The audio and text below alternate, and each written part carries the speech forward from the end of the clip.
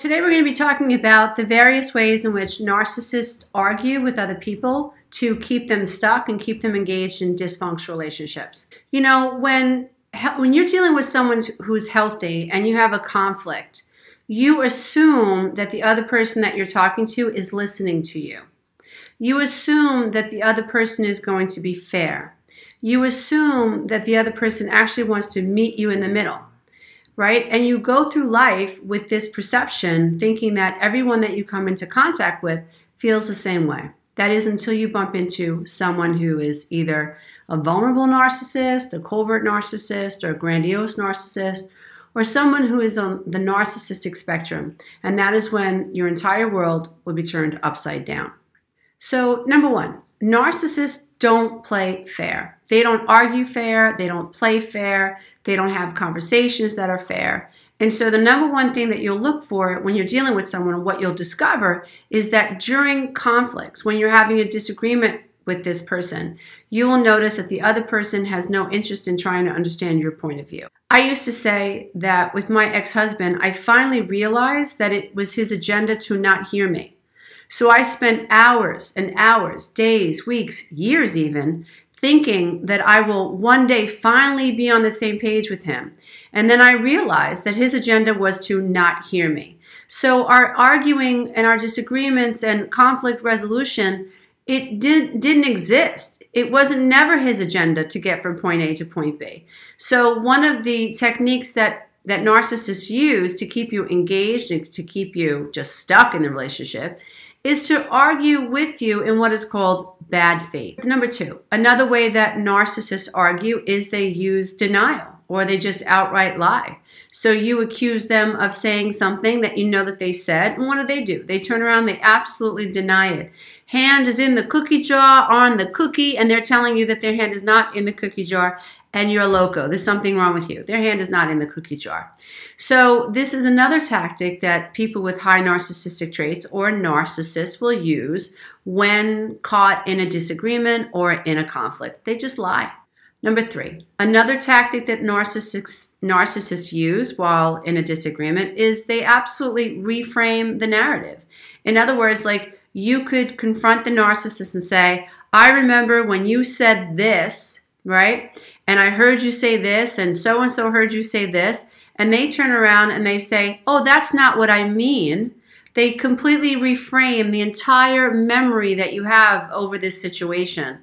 And that, in my opinion, is a form of gaslighting, and that will actually throw you off track and make you feel insecure and make you feel confused.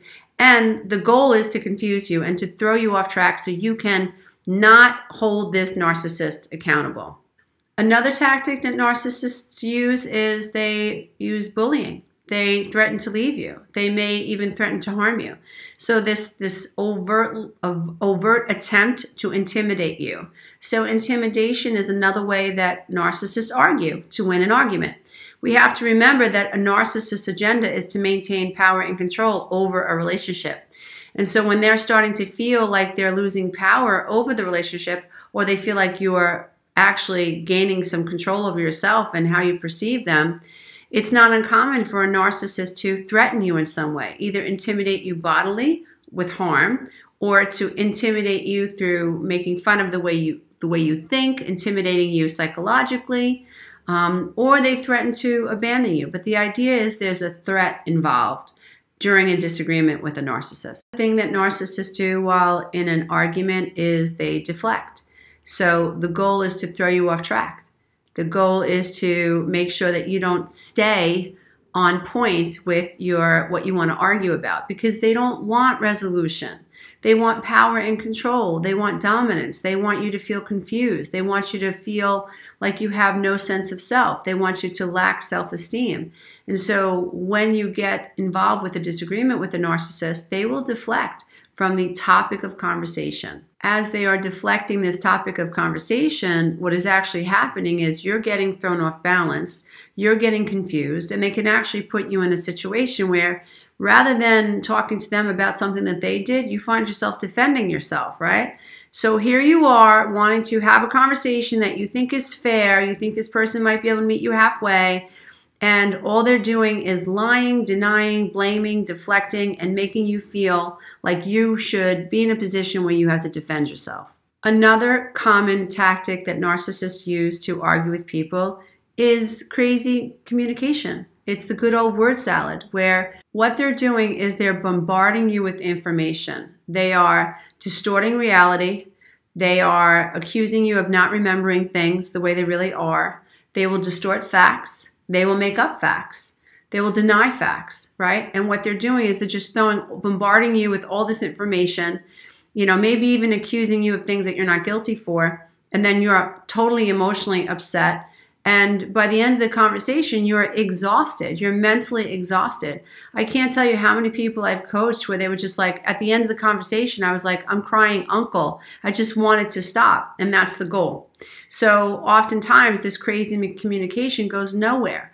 They say things that throw you completely off track. I remember one time I was having a conversation with my ex-husband, and he actually slapped my son in front of a friend of my son's. And I said to him, you cannot slap your son in his face, and especially in front of his friends. And what is this? Like, this is humiliation. Like, how could you do this to him? And he turned to me very, very seriously. He said, do you know that 50% of married men in America have affairs? And I was just like, what? It was just to throw me off track. It was to make me feel insecure.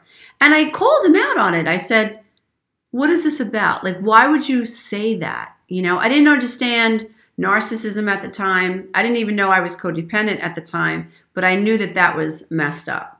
So when you're dealing with someone who's healthy, there's actually a desire for there to be conflict resolution. When you're dealing with someone who is on the spectrum of narcissism, what you'll notice is that conversations really never get from point A to point B. There really is no conflict resolution.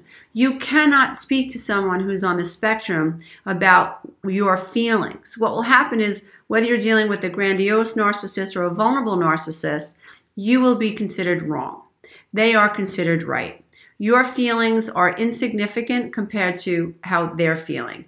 And so if they start to feel slighted by you, and if they start to feel like you are dare suggesting that they are not correct or they've done anything wrong, if you dare suggest to someone who is so sensitive, right, and so incapable of meeting someone, halfway, then what you will notice is that you'll be met with all of these very immature responses.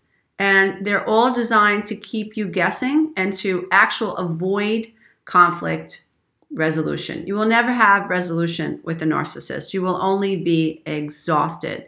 So I hope this short video has helped you understand a little bit more about the tactics narcissists use to keep you off track and to keep you engaged and to keep you confused.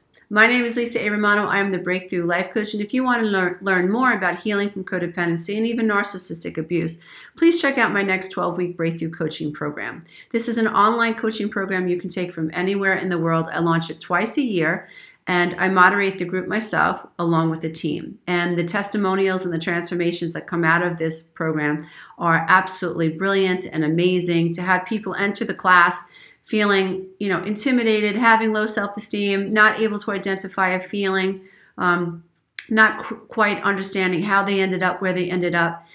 People who come from, affluent backgrounds, people who come from, less than affluent backgrounds, people of all walks of life, from, psychotherapists to stay-at-home moms to stay-at-home dads to physicians to neuroscientists have come through this class. And it's working out really, really well. And if you want some more information, you can check it out at www.lisaaromano.com. I don't know too many people that have come from the perfect childhood home, but I do know that we're all subconscious. I do know that we're all reactive. I do know that below the veil of consciousness, we're operating with a default mode network, and we have been all subconsciously programmed to believe certain things that may or may not really reflect who we really are. But until we awaken to this fact, until we really dig deep and investigate who we are, what do we think, what do we want, what do we need, until we understand where we've come from, we really can't understand where we're going, right?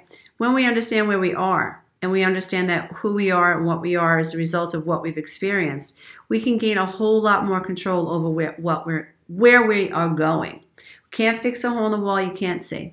So if you're somebody who resonates with my work and you want to learn more about what you can do to dig in, dive deep, and heal from codependency and learn how to live an authentic life, check out my 12-week breakthrough coaching program. And don't forget to subscribe and hit the notification bell, because every month I'll be picking one winner to win a year-long membership to my Breakthrough Warrior membership site. Be careful out there, dear ones. Namaste. Bye for now.